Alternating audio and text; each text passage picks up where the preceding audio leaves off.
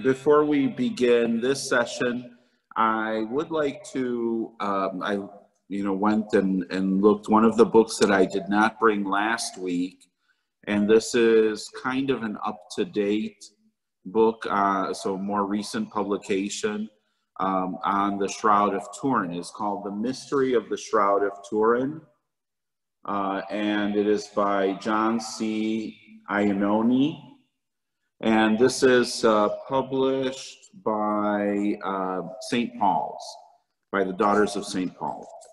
And this actually has, it draws on, I mentioned Ian Wilson, the British reporter who wrote a book that many years ago in the 80s, he wrote a book that was kind of controversial because it challenged a lot of the scientific stuff going on around the Shroud of Turin, and then he pushed a lot of history in, and so this book takes into account some of the new evidence and has also recognized Ian Wilson's research. And so it does have some of the things that we spoke about last week with the journey of the image of Christ not made by human hands from the Holy Land to Edessa, and then from Edessa to Constantinople, and then by the Crusaders being brought to Europe. So it has a little bit of that, plus of course a lot of the more recent scientific analysis and evidence. So it's a good book to consider. So that was the one leftover item from last week. And so this week, this is the final one in this series on images and icons, looking at primarily, again, Old Testament, and then those first centuries of Christianity that is forming within the context of Judaism in the Roman Empire. And so looking at the imagery and icons of Mary is going to be, I think, a little bit lighter than the theme of Jesus, because she is not in the mind of the church. She is not the central figure. It would be Jesus. And so a lot of her importance actually grows, especially in the later centuries of the beginning of church life and the normalization of church life. And so, I'm going to begin with the reading as our prayer from the Vespers of the Feast of the Annunciation, according to the Byzantine text and Byzantine tradition. And this text is very interesting. The Byzantine text very often uses dialogue to express theology. And so very often it will insert in the Vespers and Matins of the feast additional words that are not recorded in the gospel tradition. And it's meant that dialogue is created by the church. It's not something that has been omitted from the gospels, but rather is very specifically an aid to better understand the feast. And so that's what we see a little bit of in this. In the name of the Father, and of the Son, and of the Holy Spirit. Amen. Let the heavens be glad and the earth rejoice. The Son, who is co-eternal with the Father, sharing his throne, and like him without beginning, in his compassion and merciful love for mankind, has submitted himself to self-emptying, according to the good pleasure and counsel of the Father. And he has gone to dwell in a virgin's womb that was sanctified beforehand by the Spirit. O marvel, God has come among men. He who cannot be contained is contained within a womb. The timeless enters time, and strange wonder, his conception is without seed. His emptying is past telling. So great is this mystery, for God empties himself, takes flesh, and is fashioned as a creature. When the angel tells the pure virgin of her conception, "Hail, O full of grace, the Lord who has great mercy is with you." Glory to the Father, and to the Son, and to the Holy Spirit, now and ever and forever. Amen. Today, Gabriel made the announcement to the woman full of grace and said, "Hail, O pure maiden and bride ever pure. Do not be disturbed by my unusual appearance. Do not be dismayed. I am an archangel. The serpent deceived Eve in days of old, but now I bring you glad tidings. You shall give birth to the Lord, O pure one, and you shall remain incorrupt."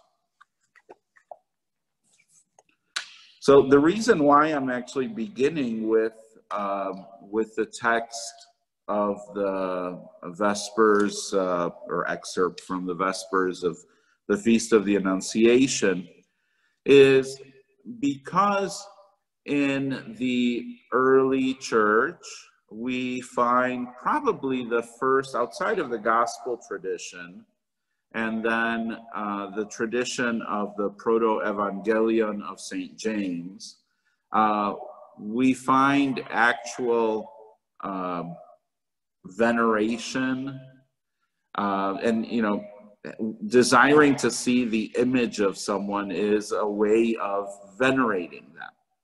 And so we find the veneration of the Mother of God in probably its earliest form. So sometime in the 2nd century, we find in Nazareth the graffiti that is etched into one of the base of one of the columns of what would be, I guess, either a recycled building that was there, or maybe it was turned into the Christian worship site, but it is probably pre-Christian. And on that spot is etched into this column graffiti that in Greek says 2 words, Here Maria, which is Hail Mary, those 2 words. So this is the actual graffiti, and then with a computer-generated red marker, that is the outline. So the XE at the top is the abbreviation for the word here. In Greek, the abbreviation is always the first and last letter of the word. And then underneath is Maria, written in Greek again, so it's Mapya. So Greek letters, of course, are a different alphabet than what we're used to. And here is just to make it a little clearer, here is an exact tracing. And so, and interestingly enough, the abbreviation, if you see above the X, there's a little line. That is the line for abbreviation. If you remember, icons of Jesus have ICXC, and there's always a little line over it. And so IC is the first and last letters of the word Jesus, which is Jesus, and with that line overhead being the sign for the abbreviation. And so that's exactly what we see. And so this interesting graffiti is the first mention that we find of of Mary kind of in popular veneration. There's no doubt, though, even though the gospel tradition places Mary at a certain, I would say, safe distance, the focus, of course, of the gospels is Jesus. And so Mary's interaction with Jesus is not so much about her person as it is about Jesus. The only place where we will find a little bit more information about Mary's person, her character, is actually when the angel Gabriel comes to her in the Feast of the Annunciation in the Gospel of Luke. And so that's the only place in the Gospel where Mary stands out a little bit more. But what I would like to share too, many of the fruits of popular veneration of Mary come out of a context of both the approachability of Mary, because as a mother, she is someone who draws the heart of believers. There is also much interpretation given to the words of Jesus when he tells his apostle John at the foot of the cross, that this is your mother and this is your son. And so those words also indicate a closeness to Mary, and then also a caring for Mary, and the fact that she also cares then for the Apostle John. And so I think a lot of that has added to developing for the faithful a person that is very approachable and very close, very present, very connected. Sometimes even seemingly more than Jesus, because of course she is one of us, and so her witness is that of a human being who said yes to God, and she becomes also the first follower of Jesus.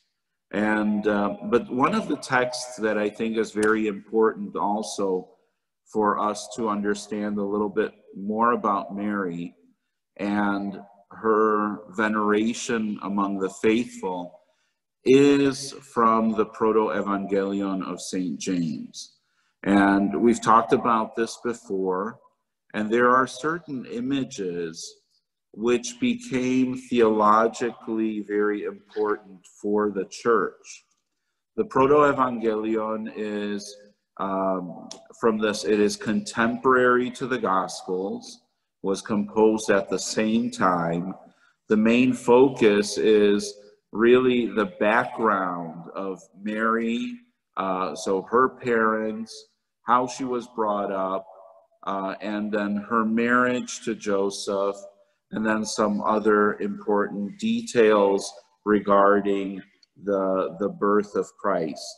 And so as a text, it was one of the texts that was considered to be a part of the gospel canon, but because it was not primarily focused on Jesus, it didn't become a part of the canon. And so it is, that's why it is known as Proto-Evangelion. It's a way of giving it an honorific, respecting its antiquity, and without saying that it is somehow more important than the gospel tradition. It is, after all, it is a secondary text. Primary text would be the Gospels.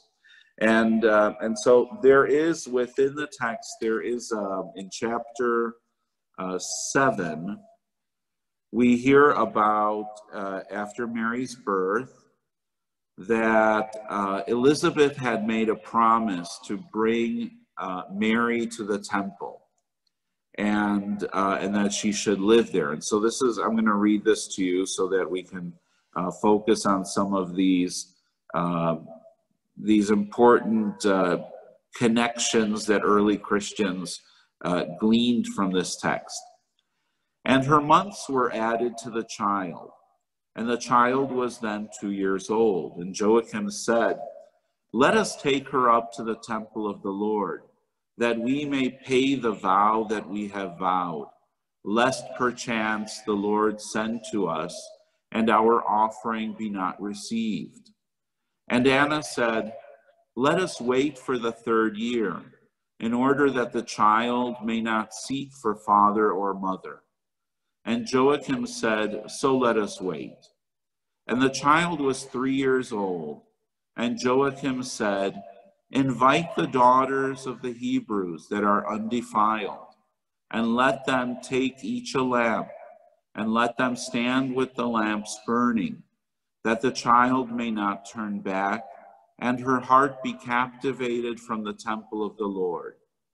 And they did so until they went up into the temple of the Lord, and the priest received her and kissed her and blessed her, saying, "The Lord has magnified your name in all generations.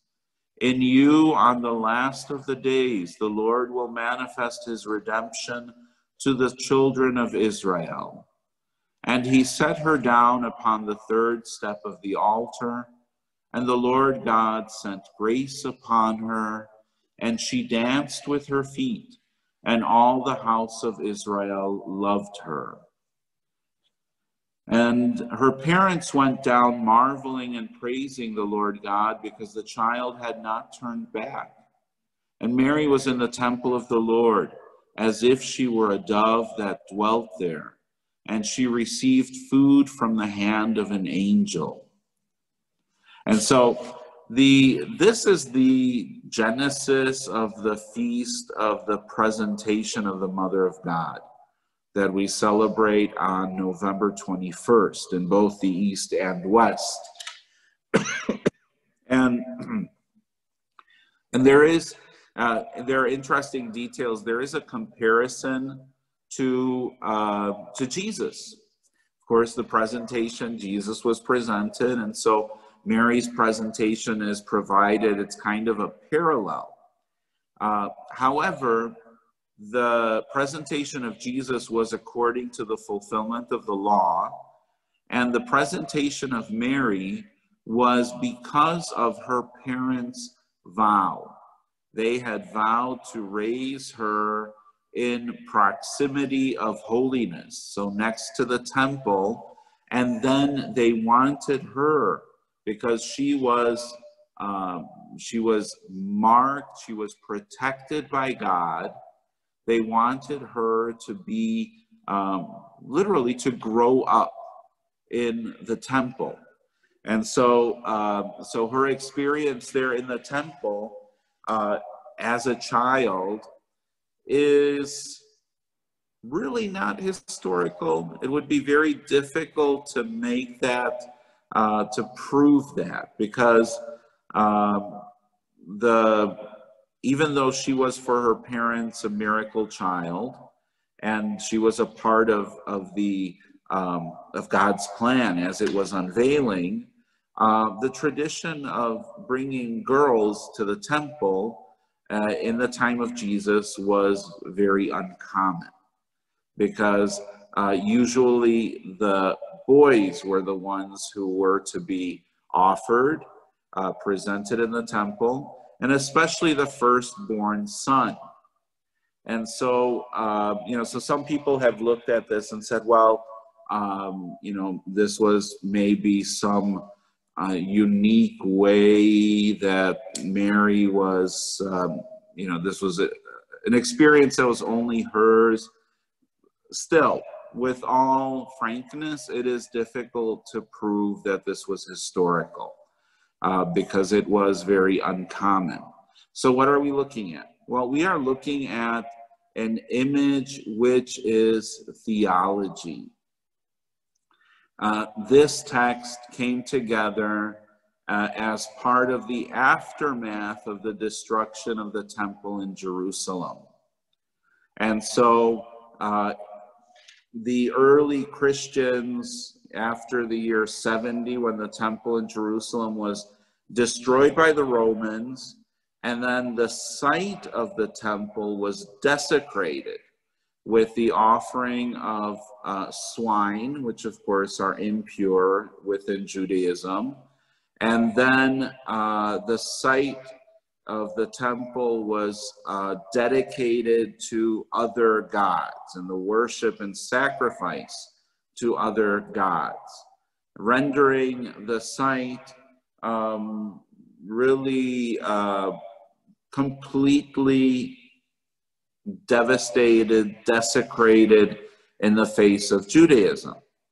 And so even for early Christians who were coming from a Jewish context, this was a severe blow, because many of them, especially those who were Jews, would still go to the temple.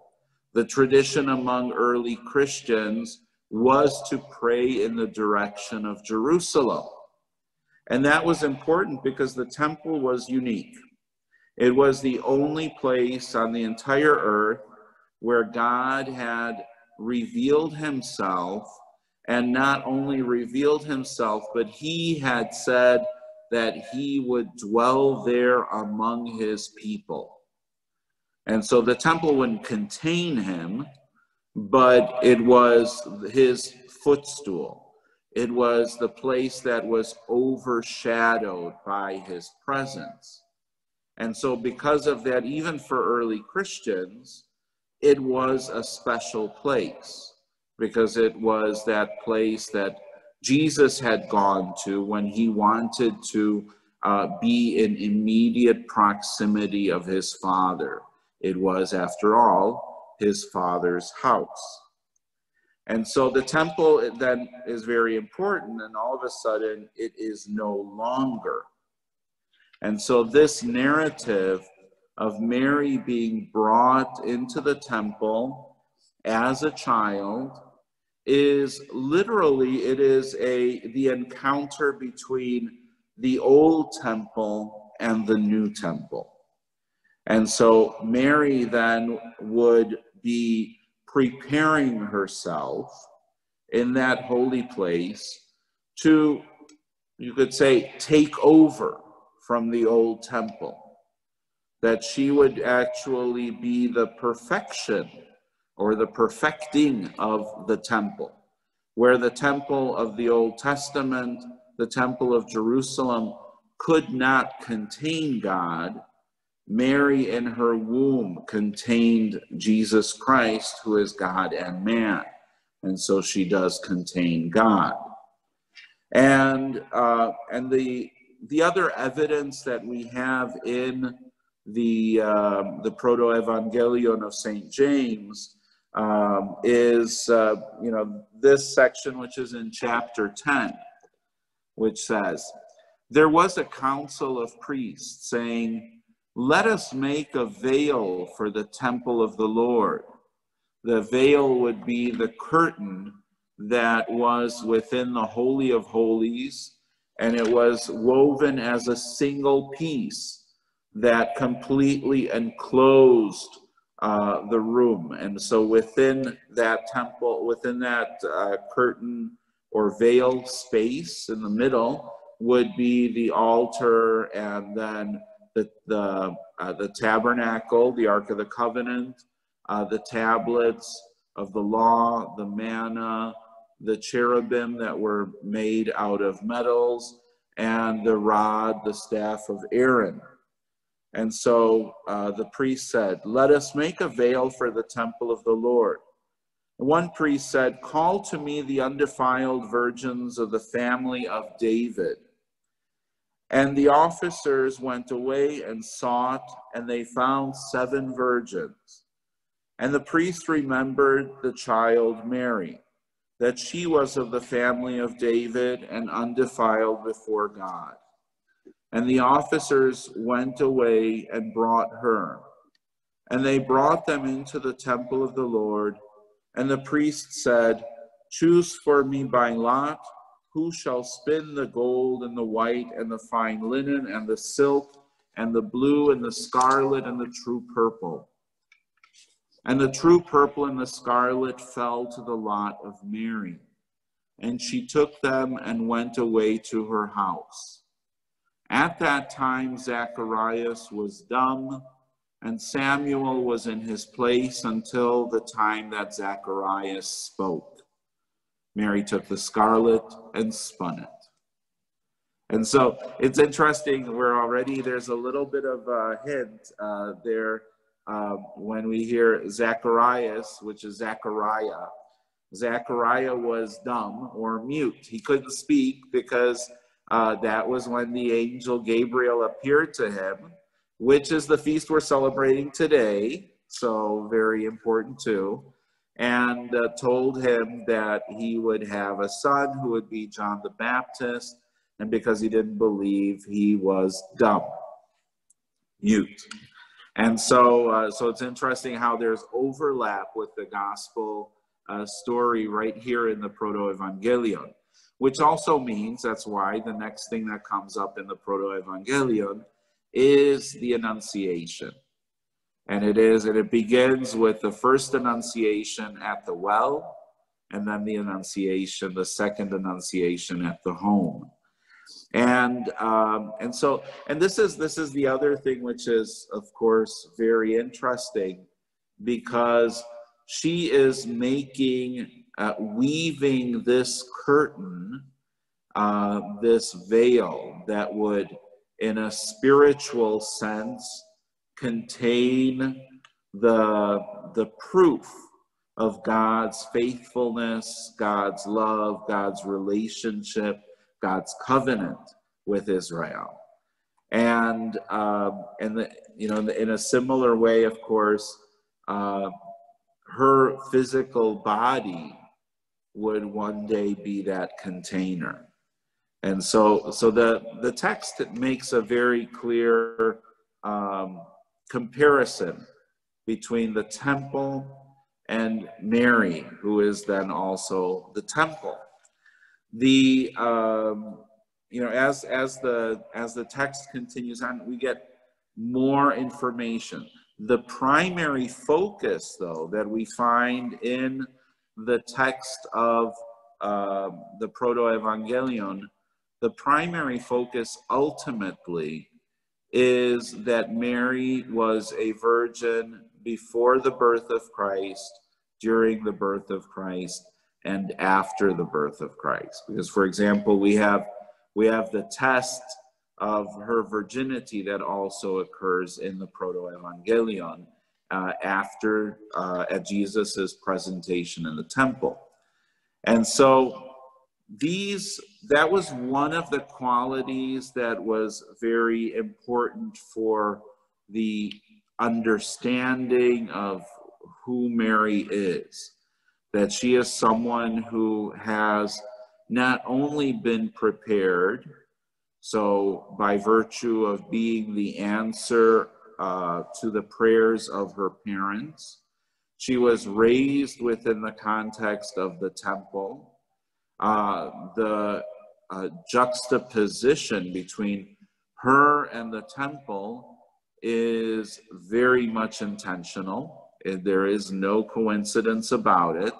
She, for the early church, was not only the replacement of the Temple of Jerusalem, but she was the temple rendered perfect, because it was the temple that is made of human flesh. And again, there is also a biblical juxtaposing with the words of Jesus when he talked about the temple being destroyed and he will raise it up in 3 days. He is speaking about his body. And so again, that is also being applied in the same way then to Mary, whose body then is also temple. And so this image is very important as far as understanding a little more about the person of Mary. In reading the text, you get a lot more information And that's why we find out that Mary, we find Mary becoming very popular among early Christians because of texts like the Proto-Evangelion. Now, another theme that I wanted to bring out this evening is this whole concept of Lucan Madonnas, Saint Luke and his rather abundant activity in art. Luke was of Gentile background, well educated, out of the early church leaders, apostles, disciples, evangelists. He stands out because he was known to be a physician. In order to be a physician, just like today, one is required to go, to extensive studies. He would have been educated within the context of what I guess we would consider like a university. It would be a small university, not like the ones we have around us today. But it is university because it teaches all different subjects. And so he would have studied literature, fine art, music, philosophy, because the Greek educational structure put an emphasis on well-rounded studies, that one would not be only focused on one discipline. One could be exclusively receive later training, specialization in something like medicine. However, before getting into medicine specifically, one would study all these other disciplines so that the person could be considered what we say well-rounded. Someone who has a good, healthy background and whose mind has been stretched. And I think that's one of the Greeks considered philosophy was one way of stretching the mind from things that are concrete to abstract. And then, of course, concepts of beauty that are represented in music, in literature, in art. All these were also ways of stretching the mind so that the person would then, as a physician or whatever role they decide to specialize in, they would be able to always apply those methods, those things that they have learned, to make them more effective in whatever work they eventually did. Now, this is obvious. It's obvious that in the early church, Luke is held in high regard because his education does put him above other people who are of more humble backgrounds or may have simply been apprenticed in their professional life. And so Luke's education is something that I think naturally lends itself to this story about him painting an image of the Mother of God.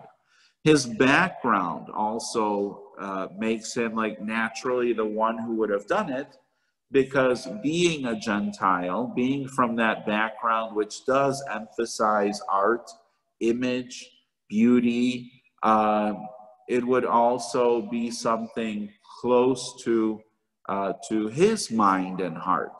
Being able to see and preserve the image of Mary. And so So that's kind of, I think that's the reason why a lot of this has been put on Luke. And as I said, there are up to 70 different Madonnas, icon statues, images that have been attributed to St. Luke. And we know, how did this story come into being?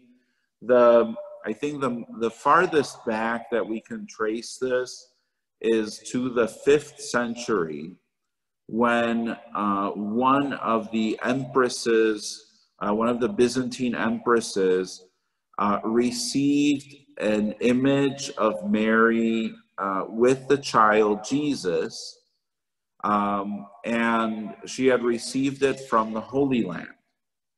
And it was given to her, and she had it enshrined in the monastery that was dedicated to the Mother of God, Directress of the Way.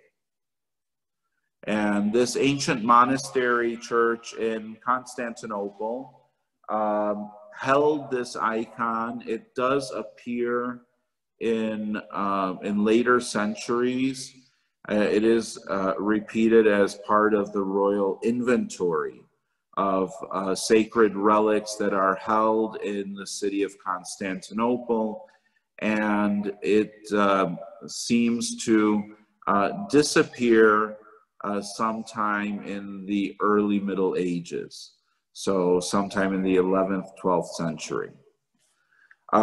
We don't know if it was taken off by Crusaders. There's really no direct record.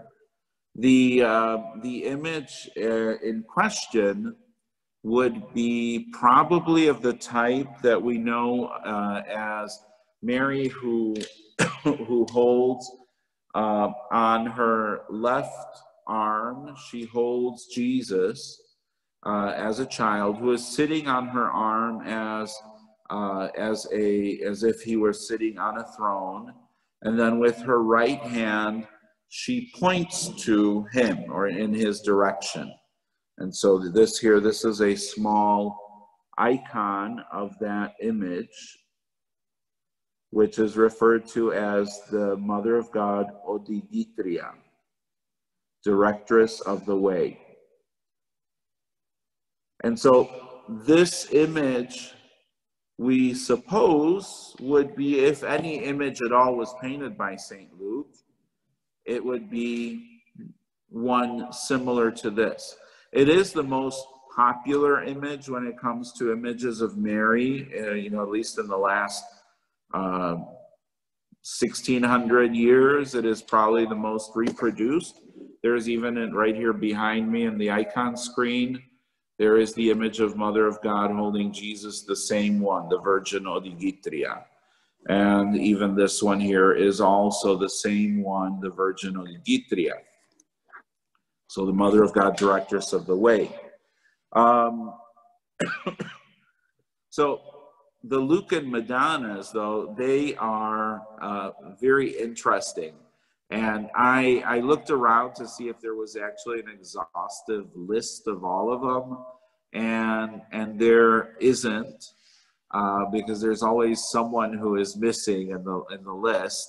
But there are many that are very famous. I did find a website.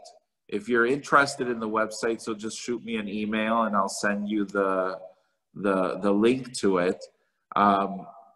It is on this website, they have listed many of the icons, and in this fashion. So they have them listed. They're not actually listed like chronologically. I'm not sure what the logic is behind them, but they give a little bit of information about the background.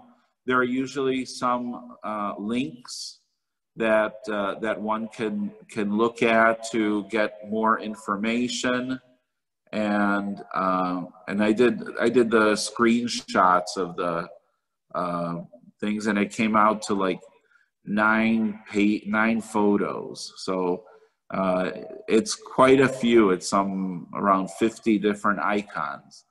So that's just a sampler, but I do have the link to that, so you can, if you're interested in looking through them, it's quite fascinating because, of course, they go all around the world.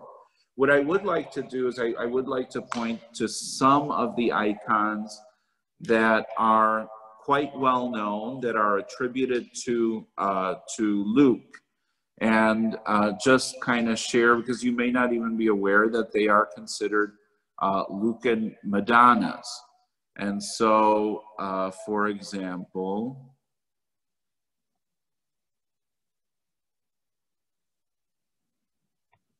this icon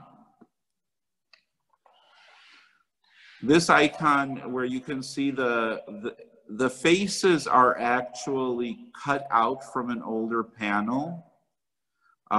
This icon is found in Rome, in the, I believe it's currently in the Forum, in the Roman Forum, in the newly reopened church of Santa Maria Antiqua.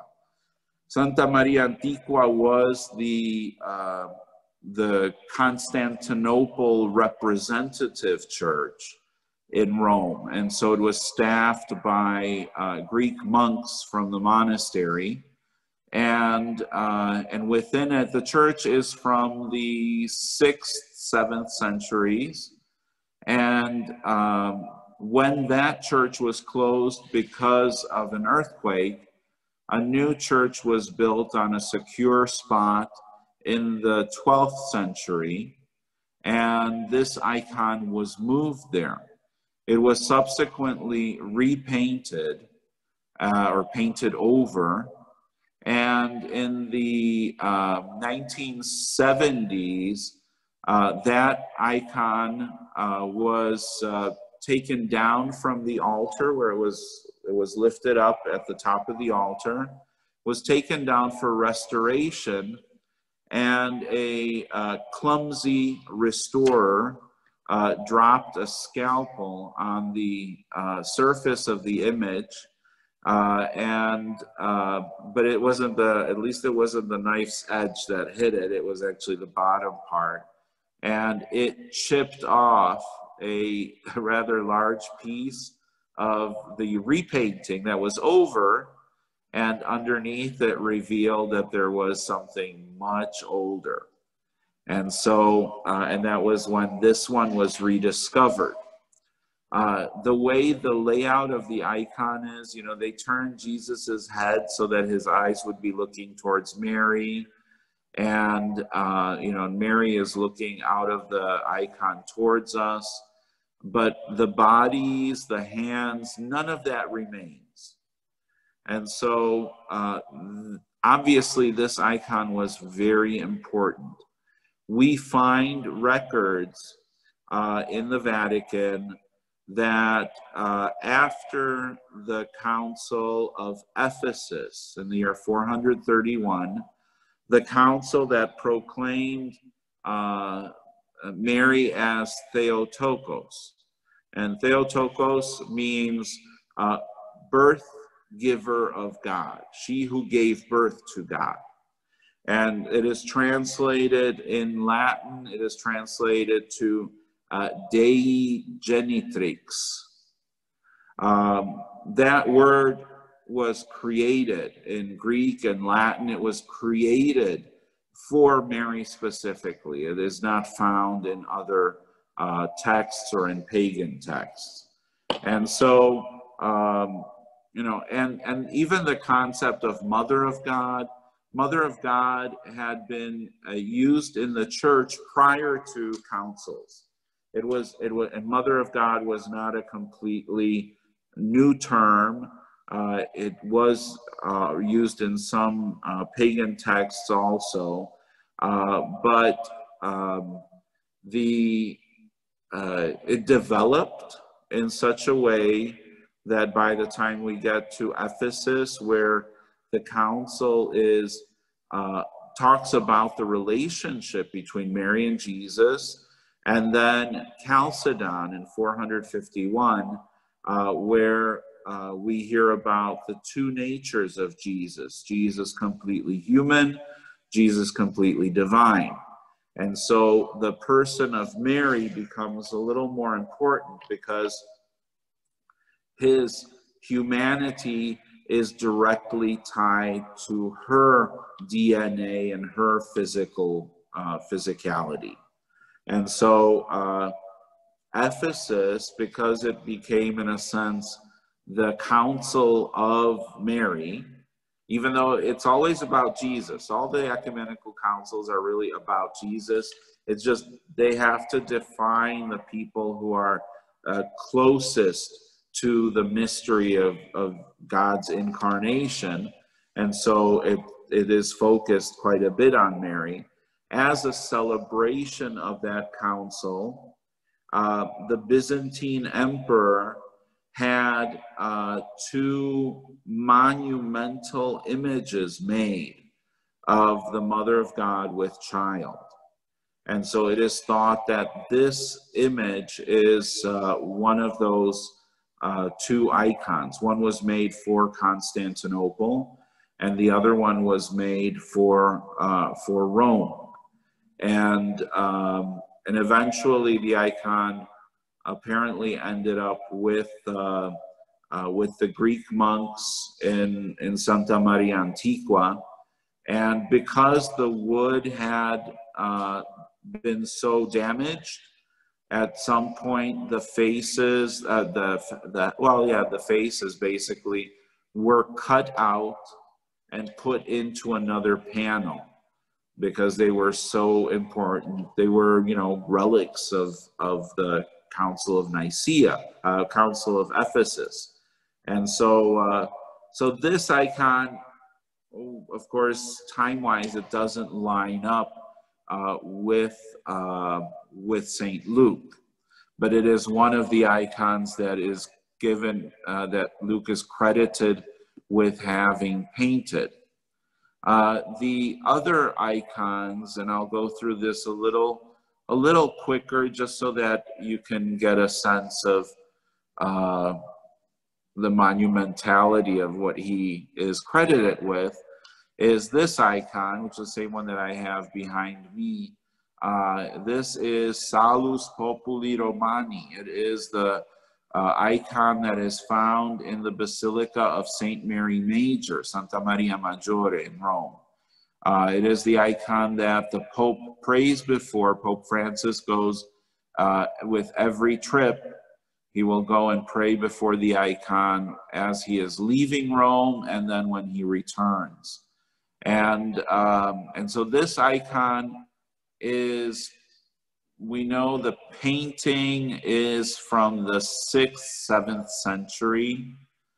Possibly there is something older underneath it. We don't know for sure.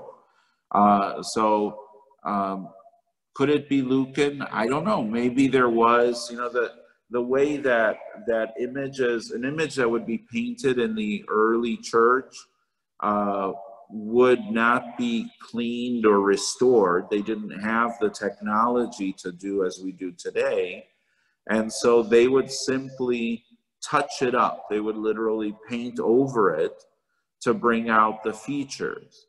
And so is it possible that underneath it there is something older? I never say never, because when it comes to the church, you truly never know if something that has been talked about and given this nomenclature of being Lucan, it could be true. We don't know.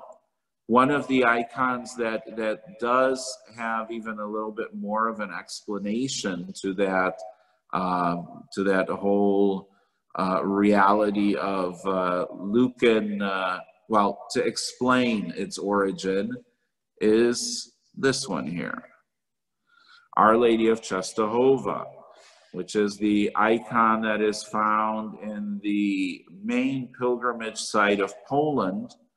And the icon that is there, called the Black Madonna, was actually painted in the Gothic period. and we know that scientifically. However, it is painted over an icon that was probably severely damaged, if not completely destroyed. And so the story is that that original icon would have been by St. Luke, and he painted it on the wood from the table of Nazareth, of the house of Joseph and Mary and Jesus. Of course, that story, it gives you provenance, and that's, I guess, important. The only problem is that we know that Middle Easterners did not necessarily eat at tables, especially in Jesus's time. They would recline on the ground. And so, how this works, not exactly easy to prove again. But this is another one of the Lucan Madonnas. Another Lucan Madonna, Our Lady of Perpetual Help. And this is particularly far-fetched because the icon is actually dated. So it says 1492 on it. So we know that it was painted in Crete. However, again, the story goes, well, underneath it is an older icon. So the attribution to St. Luke, it was a way of making an image more important, of giving it some history. Now, the interesting thing when it comes to this icon, just to talk about the iconography of Mary, is that here we don't see the Virgin, the Mother of God, Odigitria, the Directress of the Way. So the Directress of the Way icon focuses us on Jesus's divinity. And so when he sits on his mother's arm, he is sitting on her arm very assertively, fully aware, even as a child, as a toddler, because that is how he is depicted, 2-3 years old. He is fully aware of his divinity, that he is God, because that was an expression of the teaching of the Council of Chalcedon, that he is fully divine and he is fully human. And so this icon points us to the humanity of Christ. And so he is in Mary's arms, being held by her, protected by her, as he gives glaring looks to the angels. And so the story that this is connected to comes from the infancy narratives. And these are other early Christian texts, not as early as the, so they're already, you're talking 4th, 5th century, so rather late. But they were stories told about Jesus that were meant to teach what we believe. And so they're not stories that are meant to deceive, but rather they're ways of illustrating certain truths of the faith. And so the story goes that Jesus was, he found a dead bird in the courtyard of his home. And so he raised it from the dead. And dry run, I guess, for Lazarus practice. And then the archangels Gabriel and Michael, so they saw Jesus in the courtyard and saw what he was doing. And so they thought it would be, I guess, interesting to see if they could kind of scare the Son of God. So they came down and they brought with them the cross, the nails, the spear, the sponge, all of the things from his passion. And when little Jesus saw this, he became scared. And he ran to his mother and jumped into her arms and hung onto her hand. And because of his haste, one of his sandals became loose, and so it hangs from his foot. And so, and this is that in icons of Mary with Jesus, there's always this idea of either focusing on the divinity or focusing on the humanity. Other icons that focus on the humanity of Jesus are icons like this, painted by Winnie here at the parish, which focus on the tenderness between mother and child. So anytime in an icon you see more of an emotional connect, so that is focusing us as a meditation on Jesus's humanity. Anytime he is, seated more prominently on her arm and, as if on a throne, that is an icon that is focusing us on Jesus's divinity. And so the third type of icon when it comes to Mary is the image we see of like Mary with her arms wide open, and in front of her is Jesus, usually in a circle, like a little halo, and that is a theological image. And specifically that one is called the Virgin of the Sign, or the Mother of God wider than the heavens.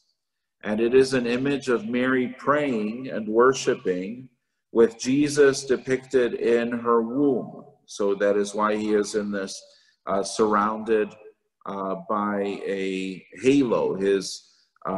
Either he's depicted half, like just his bust, or from the waist up, or sometimes completely, but he's within this round circle halo.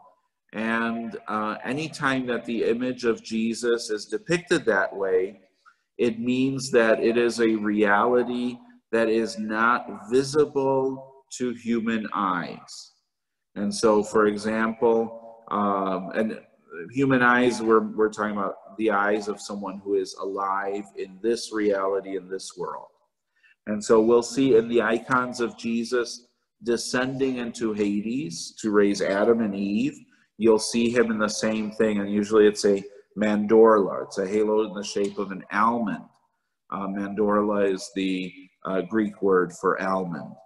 And, or in the icon, for example, of the Transfiguration, Jesus also is surrounded by a halo which completely surrounds his physical body.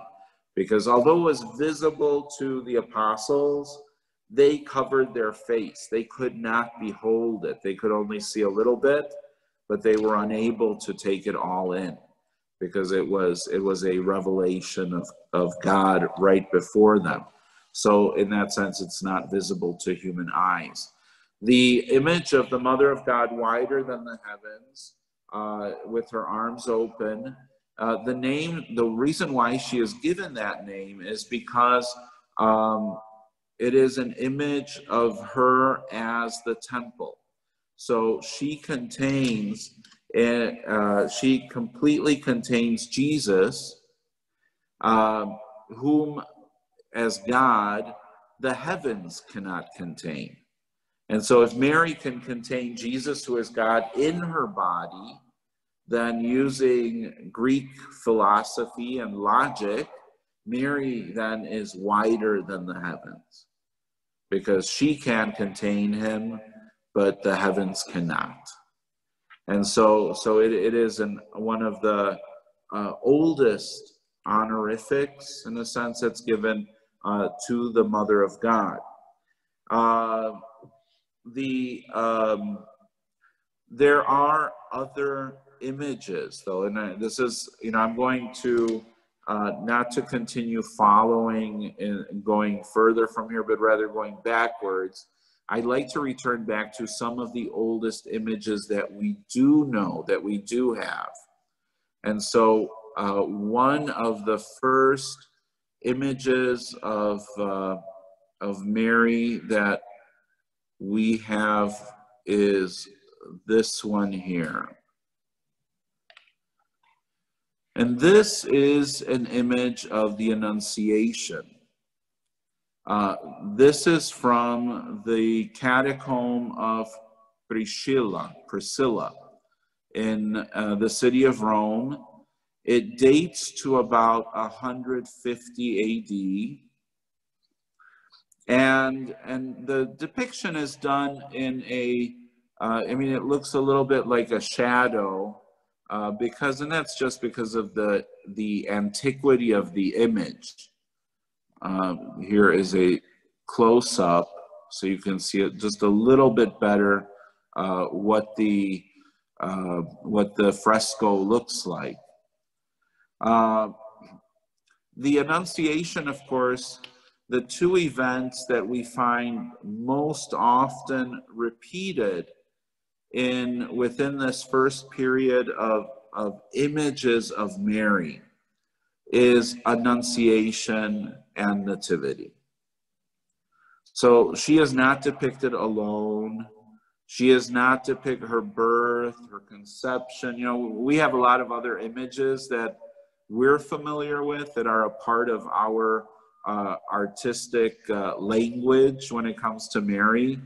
In the early church, up until really the 4th century, all of the images of Mary are Annunciation or Nativity.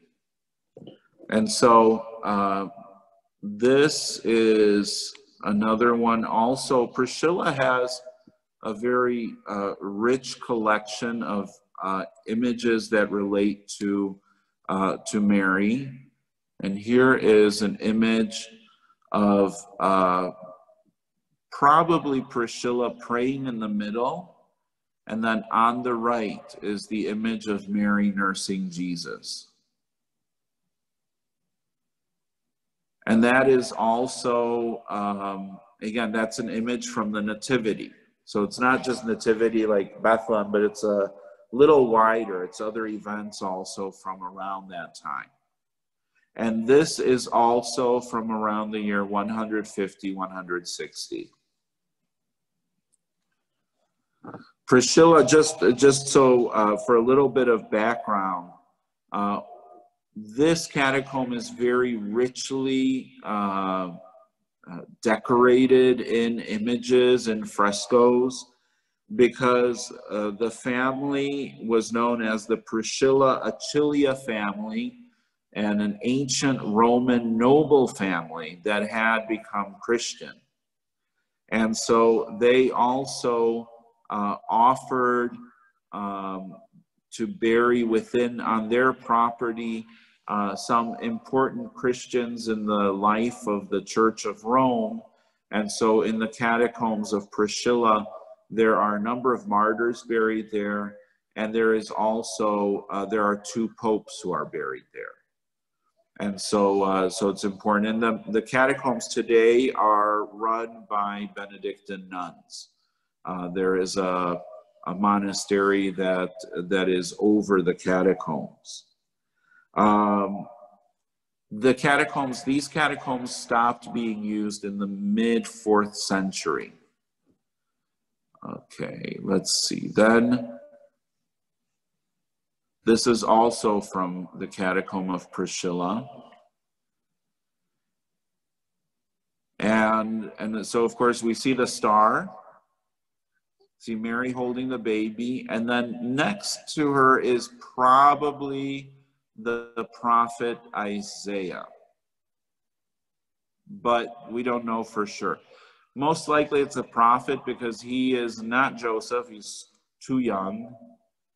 And he is depicted there kind of detached from the scene as if he is talking about it or pointing to it. He is, so most people think that this is probably one of the prophets. Then other important images from the Roman catacombs from the same period, so prior to Constantine.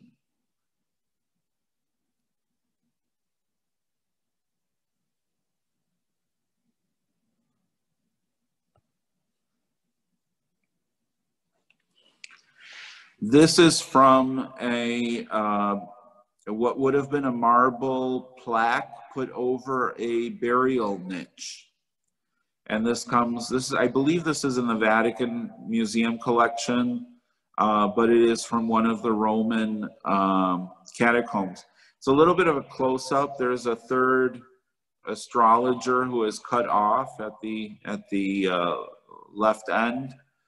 And again, we're seeing Mary holding the child, seated on almost what looks like a throne. So there is a certain importance placed on that setup, with the star overhead and with the prophet pointing.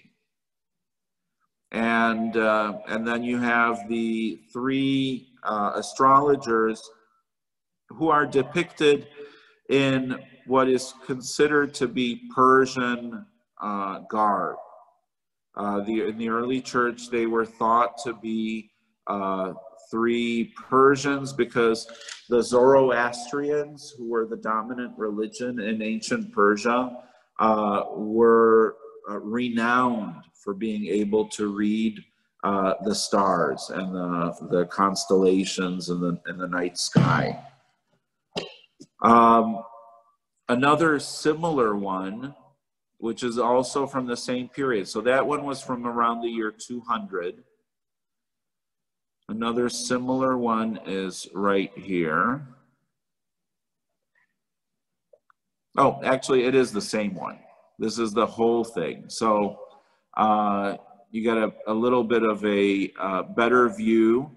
The person who is depicted at the end is the woman Severa. And so that was probably put over the niche that contained her body.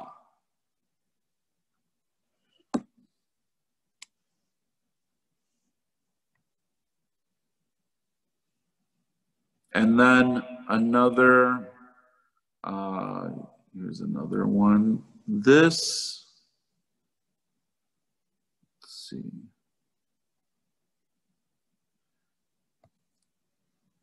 And this is also from the catacomb of Priscilla in Rome.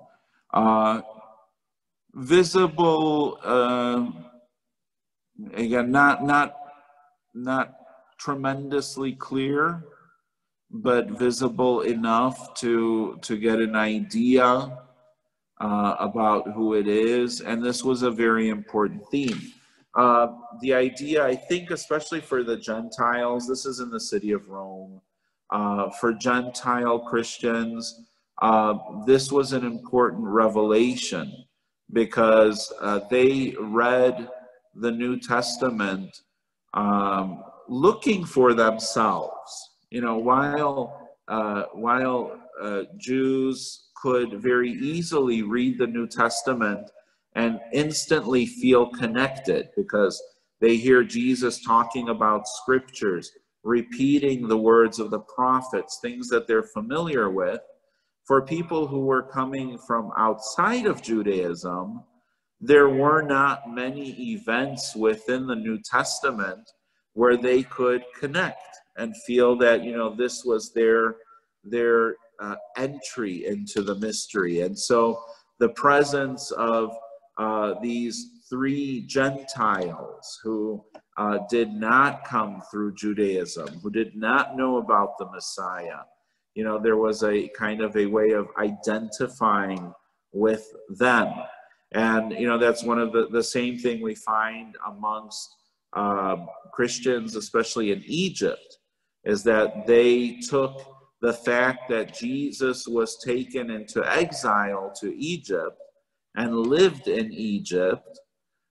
They take that as a sign from God of blessing upon the Egyptian people, that they who were not of the people of Israel had the opportunity to know Jesus. And so, for example, many Egyptian Christians said that God prepared the Egyptian people for the coming of Jesus in exile. And how did he do that? Well, by the time Jesus was born, Egyptian religion had become monotheistic.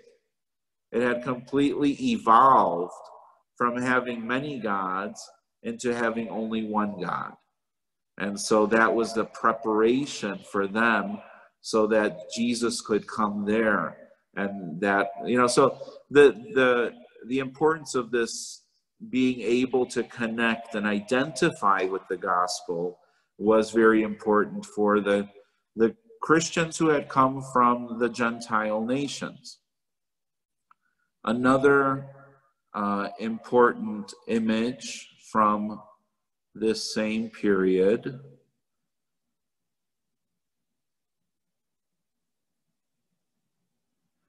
is this one here.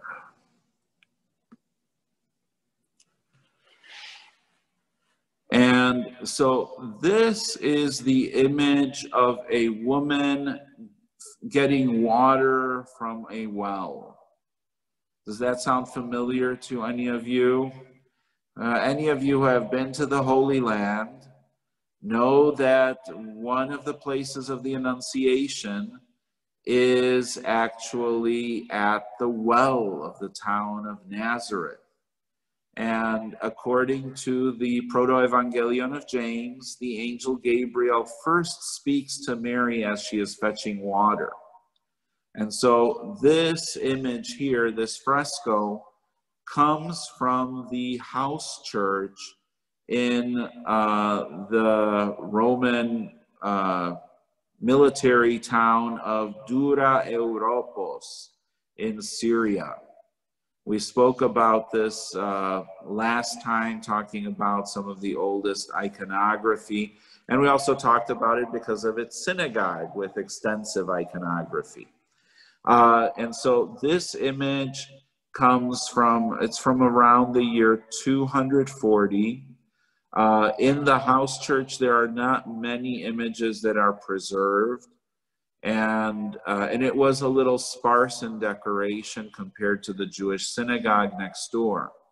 But this is, by most historians, is considered to be that image of the Annunciation. The reason why the angel isn't there is because in the Proto-Evangelion of James, the angel speaks to Mary, but he doesn't reveal himself physically. And so she only hears him. So the presence of the angel is not necessary. In later iconography, where they show her fetching water, they will either show in a corner like a hand, or like coming from the heavens as a way of signifying that communication. Now the great thing about this little artifact is that this fresco is actually here in the United States. It is in the Museum of Art of Princeton University.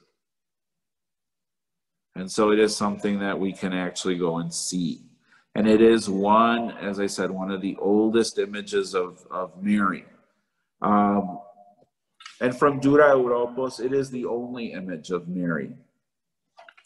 So in the early church, so this is all prior to 313. That's the year of Constantine's conversion.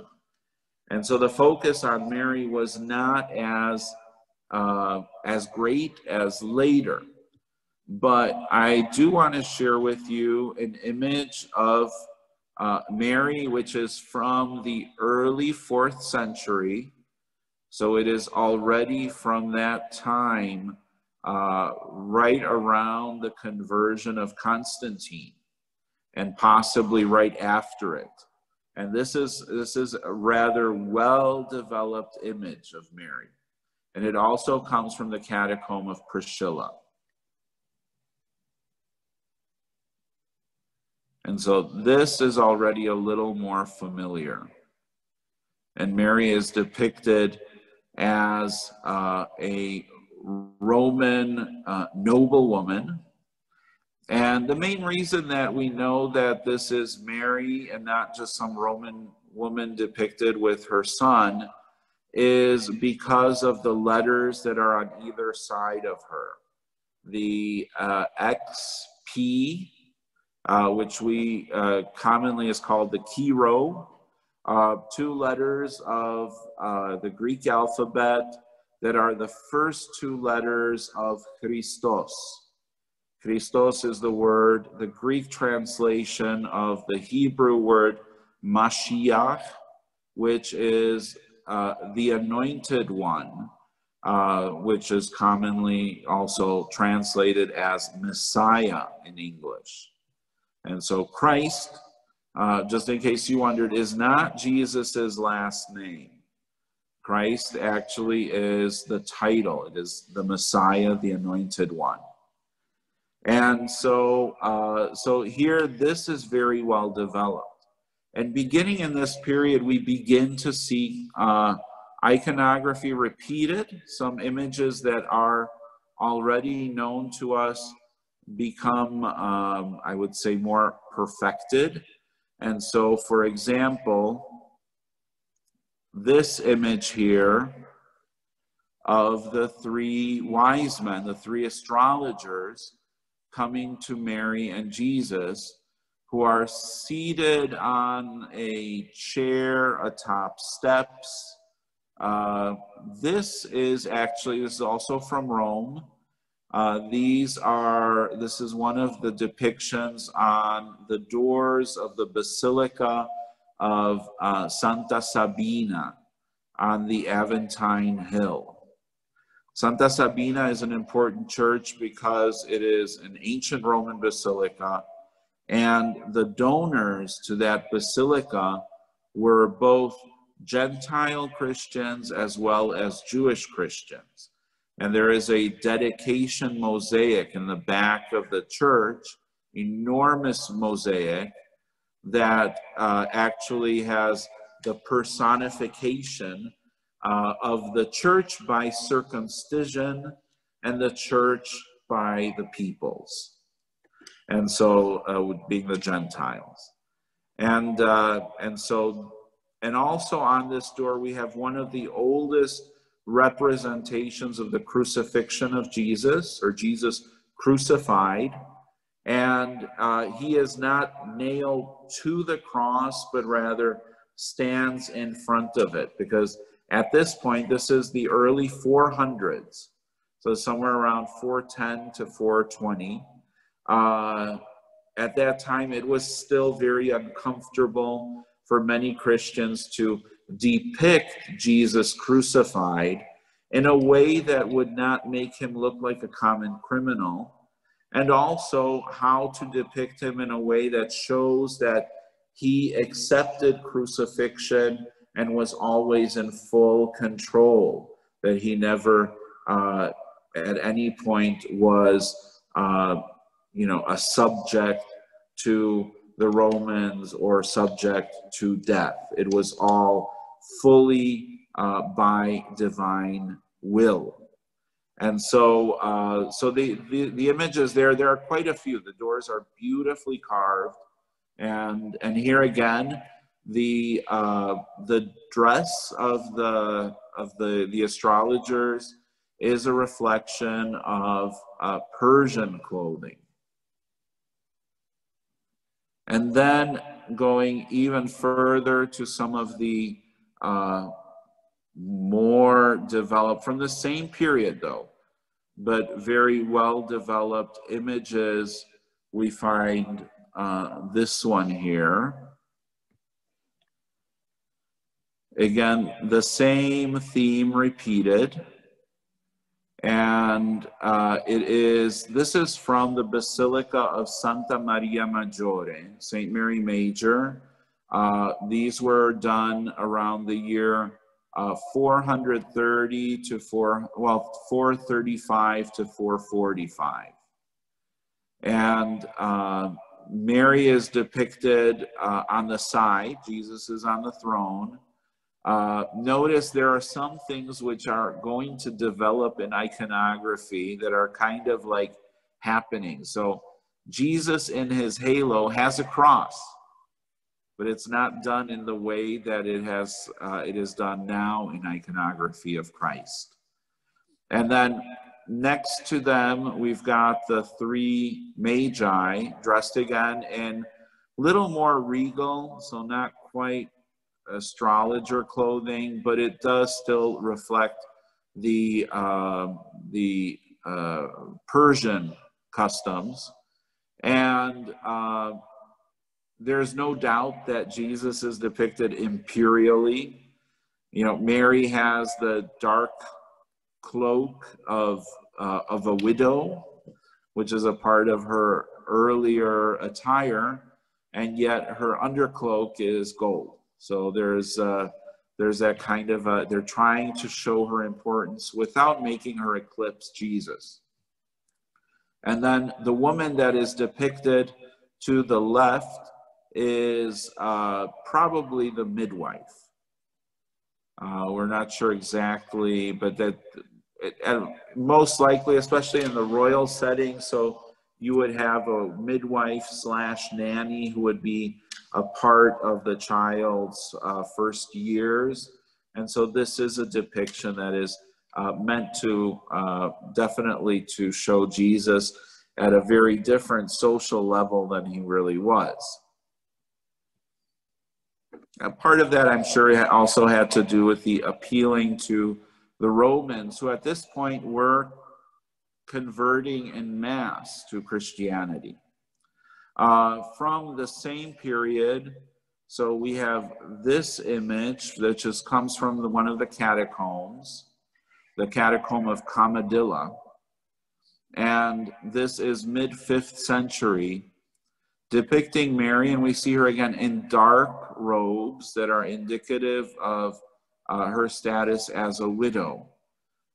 Next to her, though, are two saints. Probably one of them is Peter. And then the woman who is depicted there without a halo is probably the donor. And so this was in one of the catacombs. At this point, Christianity is free. And so these were images that were commissioned by people to decorate the catacombs, because the catacombs were places also of pilgrimage. People would come there to venerate the memory of the martyrs, especially. And so to beautify it with images like this would have been something important, especially as people came there to pray.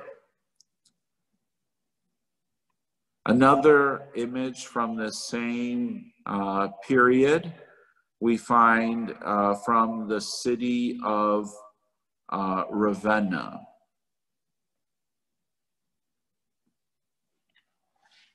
From the church. And this is, again, we're seeing Mary now depicted more in this kind of an imperial position surrounded by angels. And these images were very popular because, the amount of them being repeated over and over is an indicator of how popular this image was. And we find it repeated again over and over. And this is from around the year 500. From the same period, we also find a number of panel paintings.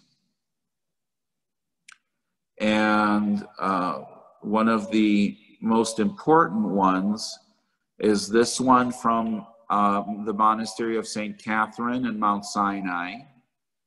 Again, you can see that the depiction of Mary in the throne, Jesus is wrapped in gold.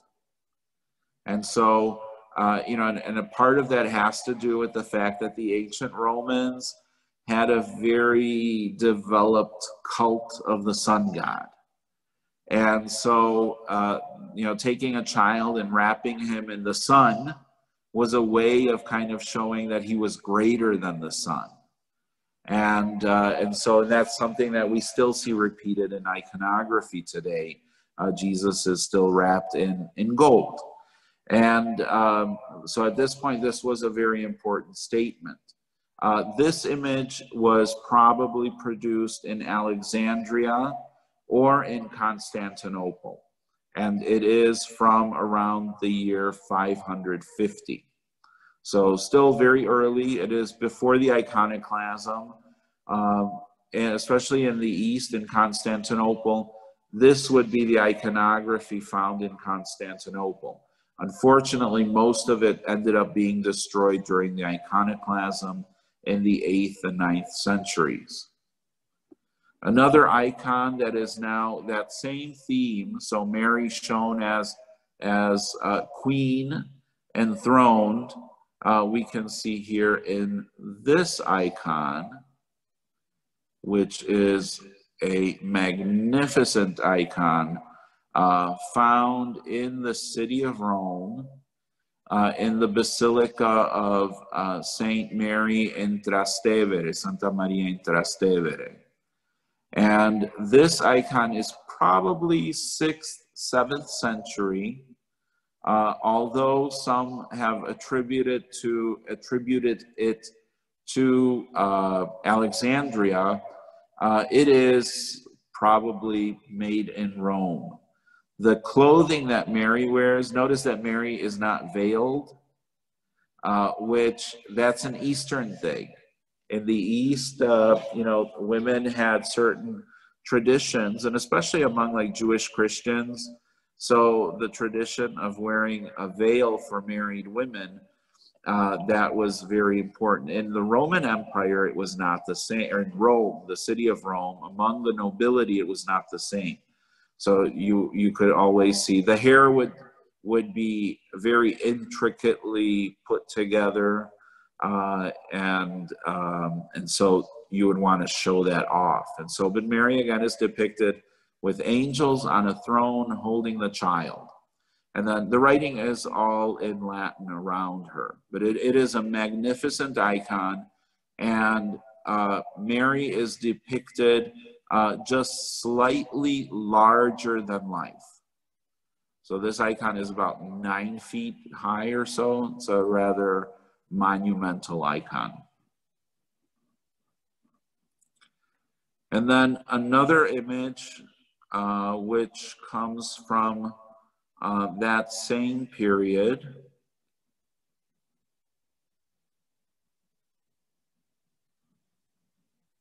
is this one. And this is also, there are a few of this image of the Mother of God interceding. These are also on the list of Lucan Madonnas. So this one is 6th century, and it is in one of the Roman parishes. I think it is in the church in area of Rome called Campo Marzio. It probably is from Constantinople or from Alexandria, because it has the same coloration of the face, very white with rosy cheeks, and just beautiful, beautiful features. The importance of having the image of the Mother of God interceding, it was an indicator that next to her or in proximity of her, there would be an image of Jesus, or the tabernacle in the church, or there was something she was pointing towards. Because Mary by this time had become very popular, and so the fathers of the church specifically gave directives that the image of Mary would not be stand alone, but rather would always be in relationship to Jesus. So that this way she would not be in some way venerated as an equal to Jesus, but rather would always be in that context of relating to Jesus. Another image that is, just to give you a little bit of variety, this is a mosaic from around the year 520 to 50. And this is in Cyprus. It was probably made by Constantinopolitan iconographers. So again, it gives an idea of what the iconography in Constantinople was like before the iconoclasm, when all of it was destroyed. And so this is one of the rare places where we actually get to see iconography from that period. And, you know, there are certain things which are developed. So Christ has in his halo a cross. He is blessing in the usual way. His hand signifies Jesus Christos, Jesus Christ. So he is speaking and blessing in his own name. And then we begin to see also the stars on Mary's veil. The stars that eventually would be on the forehead, but also on the shoulders as indicators of Mary's perpetual virginity. One of the interesting things that is not there, so this is, remember, this is less than 100 years, or let's say just about 100 years after the Council of Ephesus. And Ephesus to Cyprus is not that far. So, you know, the decisions of Ephesus should be impacting some of the art. And yet here, we don't see the lettering in Greek, the MP, theta, epsilon, which is the Mother of God, Miter Theou in Greek, which we do find on most icons of Mary. But rather we see above her head is written Ia Gia Maria, Saint Mary.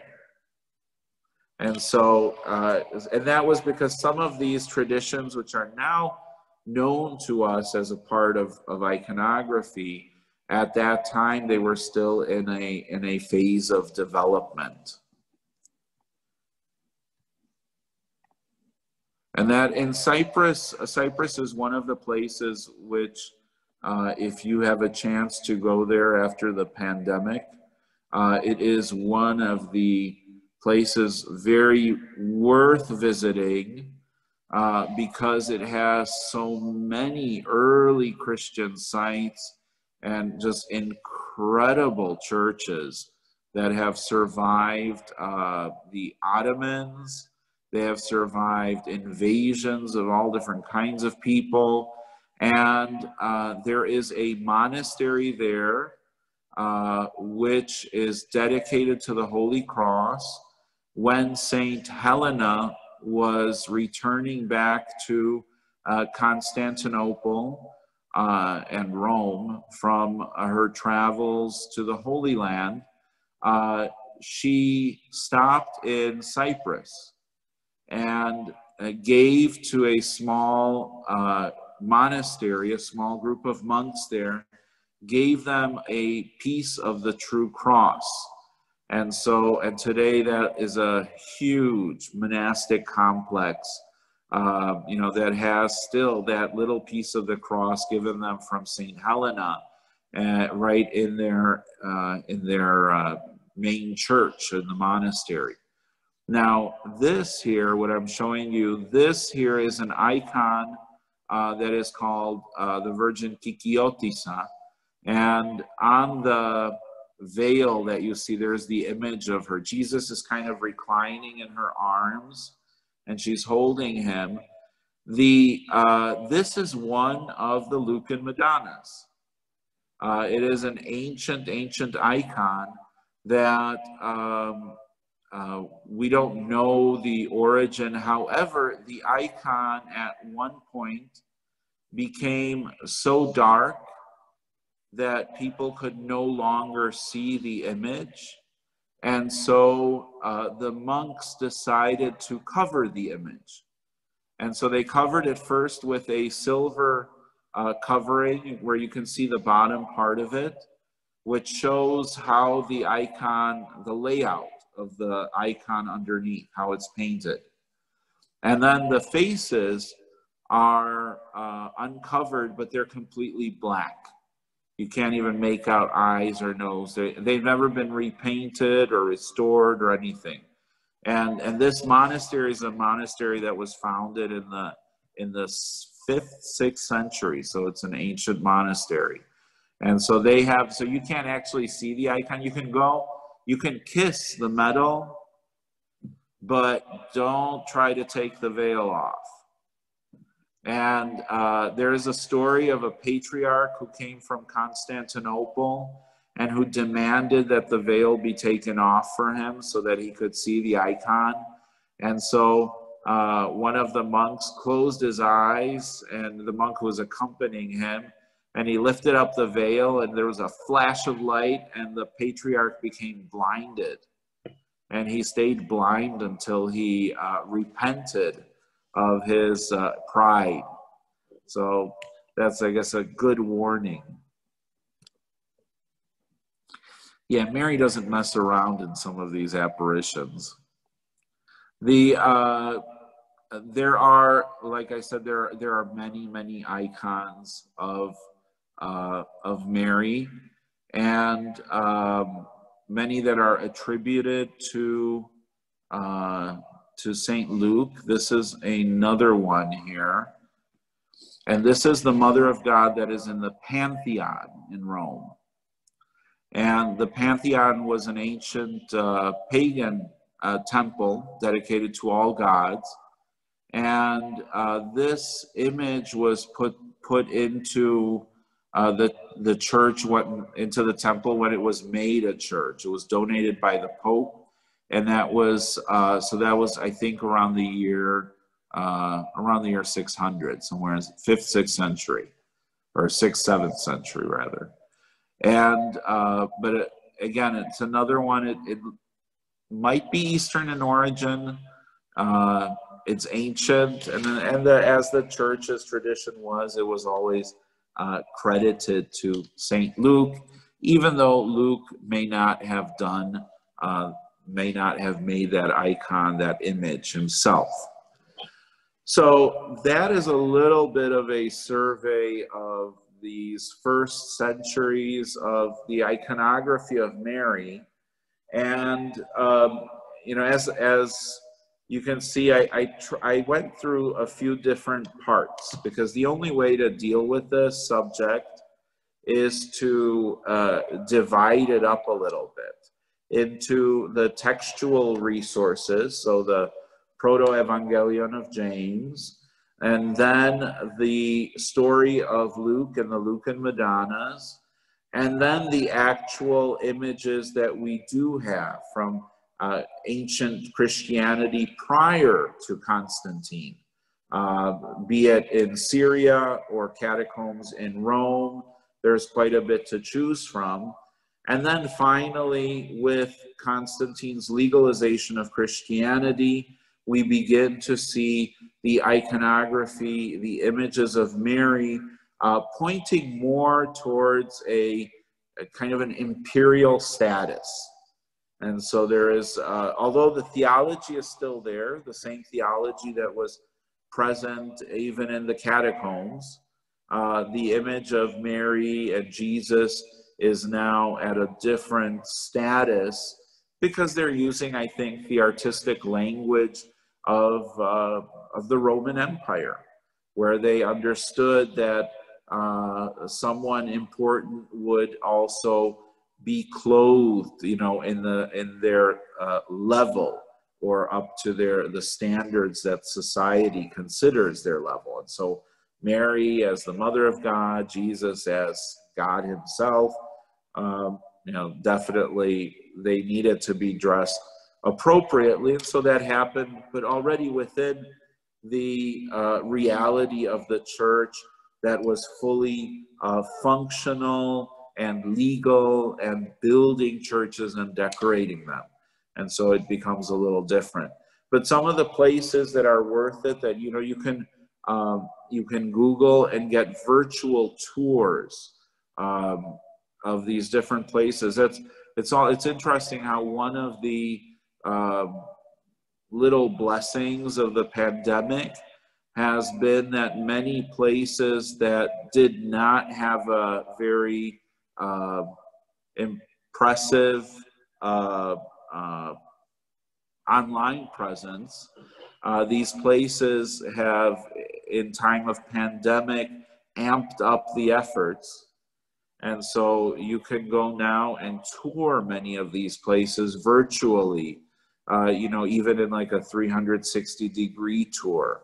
And that's something that at least brings it to people who may not have the opportunity to travel to places like Ravenna or some of the catacombs or Constantinople, aka Istanbul, etc.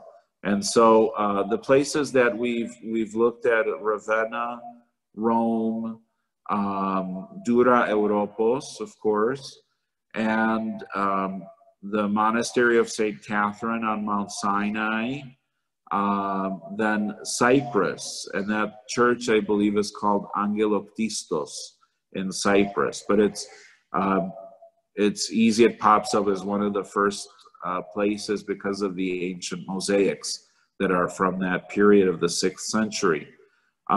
There's quite a lot there, but there's a lot more.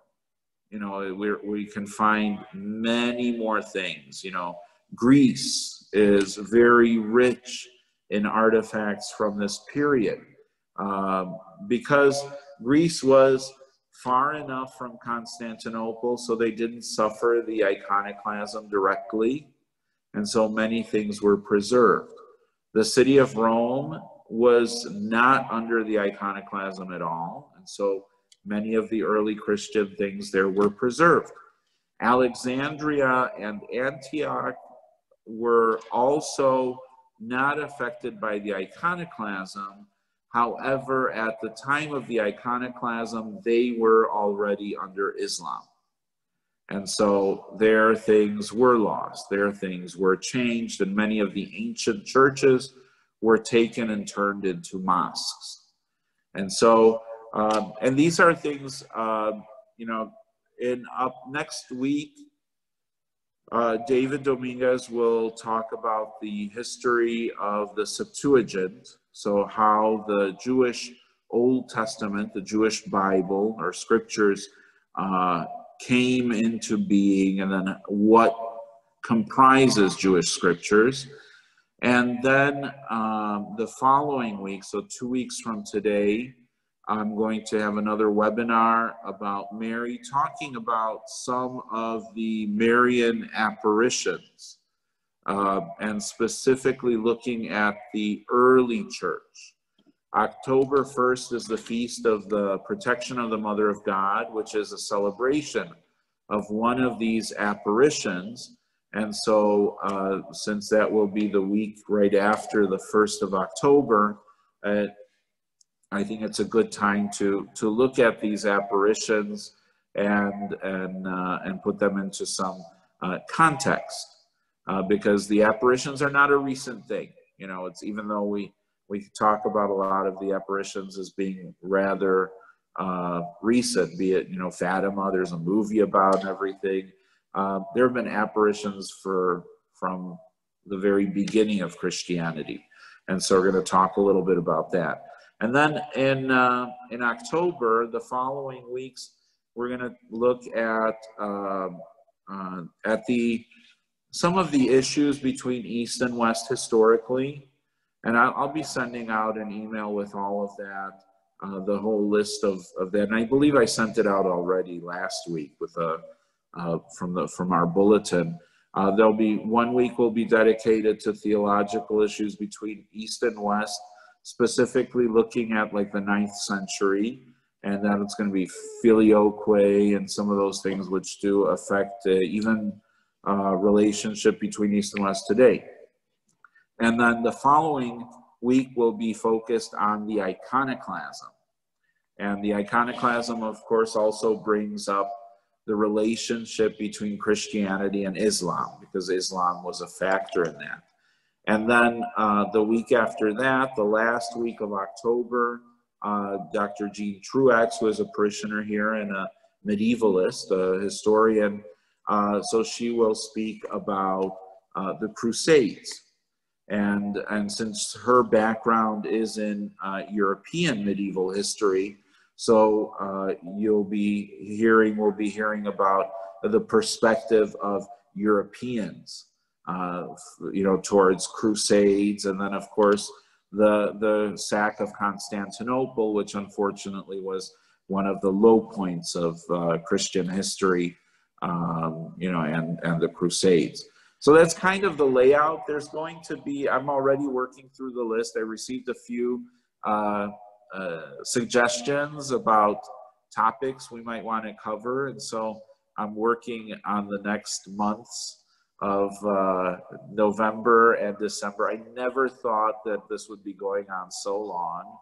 So now I'm starting to question why I said that we do this through the pandemic. But anyway, but there are a lot of interesting things coming up, especially because we're getting closer to Advent and Christmas. And so I'm going to integrate some of that, including looking at iconography of the Nativity. And so the development of that iconography specifically, going like from the cave to the crèche. So kind of that should be enough for one night. I really don't want to drag it out longer than that. And then of course some of the prophets, because I think the Old Testament prophets especially are very important in the preparation for the Feast of the Nativity. So we'll be coming out with that list in the next couple of weeks too. So there's a bit to, I guess, look forward to. And so I might as well now turn over the microphone to you and any questions that you might have. Father, I have a question about the Mary enthroned you show us, the one you said was really large. Is Yes. that one of the earliest images where she's seen with a crown? Probably. Because wasn't that a much later idea, Mary, Queen of Heaven, than? You would think, but that it actually comes out quite early. And a part of that, my guess is that a part of that has to do with Rome's own nobility. The fact that it was the center of the Roman Empire. And Rome had, in that time, 6th, 7th century, was going through financial difficulties. A lot of its nobility had moved to Constantinople. They followed Constantine and the imperial family. And so although the imperial family maintained a palace, in Rome, it was just a kind of a formality. And so I think perhaps there is a little bit of a kind of missing the good old days. And so by seeing Mary as queen, it was a way of perhaps focusing on faith as opposed to some of the history that has been lost. But the image also, you might be interested, the image is painted in wax and caustic colors. Wow. So it's that old. It's really, but it is incredible to stand before it and just kind of take it all in. It's unbelievable. And it's in church, it's not in a museum. It's got its own chapel, and then they have the light on it is done in such a way that doesn't cause damage to the colors. But there's enough that you can see the image very clearly. So. Okay, and remind me where it is. It is in the Church of Saint Mary in Trastevere. Trastevere is one of the neighborhoods of Rome, on the other side of the Tiber River. Tevere is the Tiber. Santa Maria in Trastevere. And Trastevere is one word, Trastevere. Thank you. You're welcome. Other questions? This is the Virgin that is all crowned and depicted with a lot of jewelry is the one in Santa Maria Trastevere? Yes. And how is it called? This Virgin, this icon? I think it's just like the Virgin enthroned. I don't think she really has a specific name. Okay. And the one that had in Cyprus, it was such a beautiful mosaic. But what year was this? That This says was, Agia Maria. it was, that one is from about 525 to 550. So it's contemporary with Justinian, who was building the Hagia Sophia in Constantinople. Yeah. Okay. I have And so another that's question. why it's important, because it's probably Constantinopolitan. The fact that it's mosaic is very expensive. And so it wasn't just painted.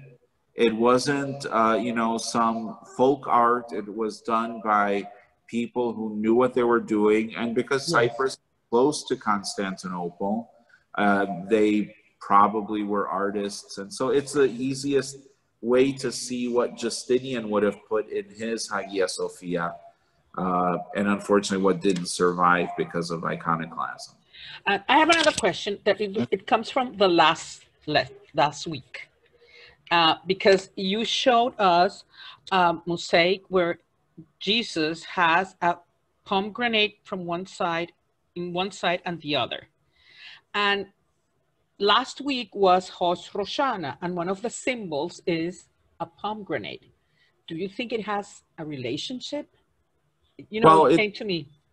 The pomegranate, it has been associated with the fruit from paradise, the fruit from the tree of life. It is also a symbol in the ancient world of abundance. Mm-hmm. It is considered a luxury fruit. Pomegranates were offered in the temple. One of the archaeological finds in Jerusalem was actually a pomegranate carved out of alabaster with Hebrew lettering on it. And it was an item that was actually used in the temple. And so it's symbolic, I think, in many different levels. And many different Middle Eastern or even in the Caucasus region, so Armenia, Georgia, Azerbaijan, those regions also have the pomegranate as a part of their religious folklore and the storytelling. So it's a very important symbol of, I think, both paradise and used in Christian iconography. It calls back paradise lost, paradise regained now through Jesus Christ, and also abundance, a blessed harvest, you could say. Mm-hmm. And that is also a theme. That is one of the reasons within the celebration of Rosh Hashanah. That is definitely one of the themes that is brought. It is connected to the harvest also. Okay. Thank you, Father. You're welcome. Father, you mentioned about the 3 stars on Mary, forehead and shoulders. When did you say that it was like first time used? We know that after the Council of Ephesus, that there were certain directions that were given to artists who were decorating churches. And so specific things were, some things were forbidden. So for example, starting even before Ephesus, the Council of Constantinople in 381, we hear there for the first time, it is forbidden to use the cross in places where it would be stepped upon.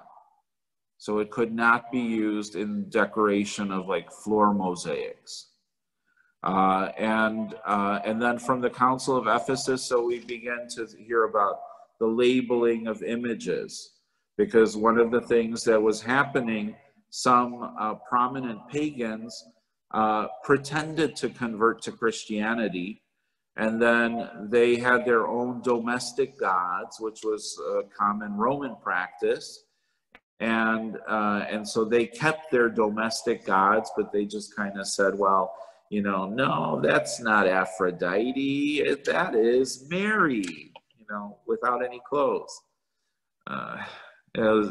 Some of it is a far stretch, but it was an issue in the church. And so the fathers began to give directions about correct labeling, using titles, and then also the colors and the symbols that would be used. And so like that mosaic from the church of Angeloptistis in Cyprus, Mary has a cross above her forehead on the veil, and it's across a star. It's only one. And so we can suppose that maybe at first that one star was symbolic of perpetual virginity.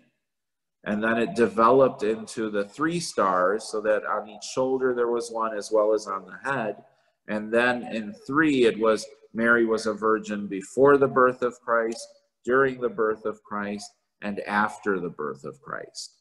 And so it took the simple doctrine of perpetual virginity and actually defined it so that it was very much clearer. And so I think that what we're seeing in that image there is the beginning of the iconography before it comes, you know, to its high point, which is what we still do today. Thank you, Father. And one more question. When we see Jesus and the hand, can you remind us the meaning of the IX? How is it in the hand? Oh, the hand is this, the idea of in iconography, when we see images of Jesus, especially like Christ the teacher. So Jesus as an adult teaching, he is, it's based on pagan or ancient Greek concepts of how philosophers would be depicted. And they would be shown holding a scroll, which is their own teaching, and then the right to speak in the public marketplace would mean that one has to raise his hand. And so in public, just like in the Senate of ancient Rome or the Athenian city-state, when there is the gathering of all the senators, they would, in order to speak, they would need to raise their hand, be recognized, and then they would signal with their hand their political affiliation. So because this is before C-SPAN, so you don't see the little label, so you don't know who's who, but you recognize the symbolic gesture. And so the person shows on whose behalf he is speaking. And so Jesus has his hand raised, and that is what has come down as also the blessing, but he is symbolizing with his hand, he is showing on whose behalf he is speaking. And so it is I, C, so the thumb to the middle finger, 4th finger, ring finger, and the thumb is X, and then the pinky to the thumb is C. And so it's I, C, Jesus, X, C, Christos. So he is speaking on his own behalf. So, and of course he carries the gospel book, which is his teaching. So he's not carrying the Bible. It is the gospel. It is specifically his teaching. And it was an image of authority, understandable to ancient Romans and Greeks and even other cultures within that empire. And of course, it made him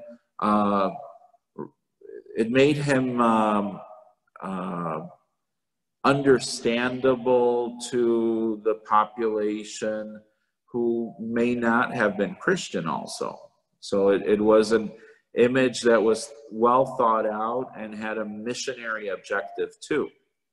And again, it wasn't enough to just take a statue of a philosopher and, you know, maybe give him a beard and call him Jesus. That was a problem for the early church because of so much latent idolatry. The fathers, you know, when you read like St. Basil and the early church fathers, many of them you find out were not very happy about developments in Christian art. They would have been very happy to leave all of that in the catacombs, not to bring it into church, because they were worried about the tendency to idolatry.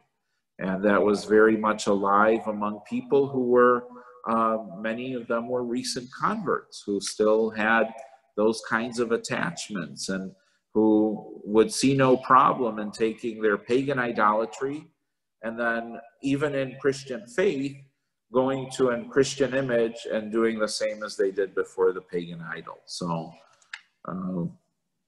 it's a little bit of a journey that we're on. These first centuries of Christian art are quite different from what we see now. You know, Christian art now is kind of a free-for-all, and you've got a lot of artists who do all different kinds of images that some are, you know, questionable, some are problematic, and so it's not quite the experience of art as guided by the church for service to the church.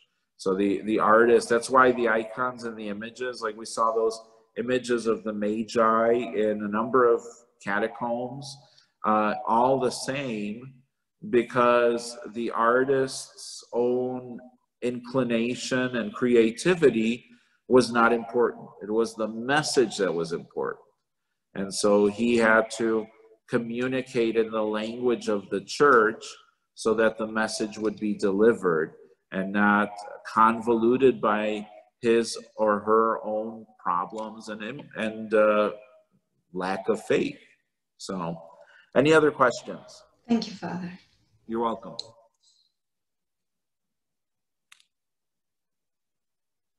Okay, I think that's, we should finish up. And so next week, David Dominguez will be with you all and lead you through what promises to be a very interesting experience of the Jewish scriptures. There are some important differences, and I'm sure that he will pick them all out for you. If you have any questions or comments, or you need any of the references, please let me know. If you want any of the specific pictures too, I can also email you that as an attachment. I try to find pictures that are a little better quality. Some of them are not, but the ones I have are not too bad. So. Blessed are you, O Lord, teach me your statutes. The choir of the saints has found the fountain of life and the door